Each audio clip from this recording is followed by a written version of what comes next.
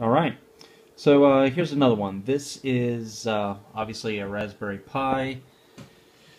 Basically Raspberry Pi with the kernel mod on Wheezy that is running the Saismart 1.8-inch TFT display.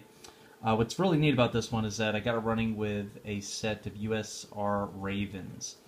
If you're not familiar with these, they are a programmable 802.15.4 Zigbee radio USB stick that basically could be reprogrammed.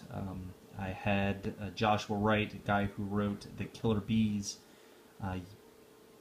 Zigbee framework packet capture and packet injection libraries to reflash these sticks, and basically makes a nice little isolated and handheld or standalone, if you will, Zigbee packet and injection system.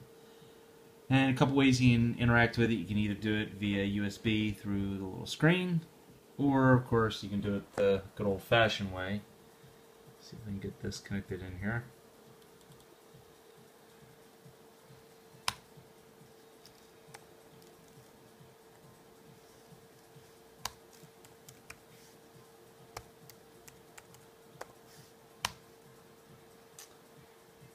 And you can run the good old tools from this. Let's see. It basically just shows the number of Killerbee or Raven devices that have been found.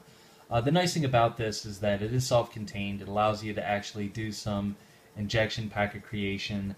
There's some new versions of the Killerbee framework that are out there that are just really cool, and I wanted to kind of continue along or upgrade from Chibis, which are just an incredible Zigbee packet injection tool, over to a good old Raspberry Pi, and we'll see what's next. All right.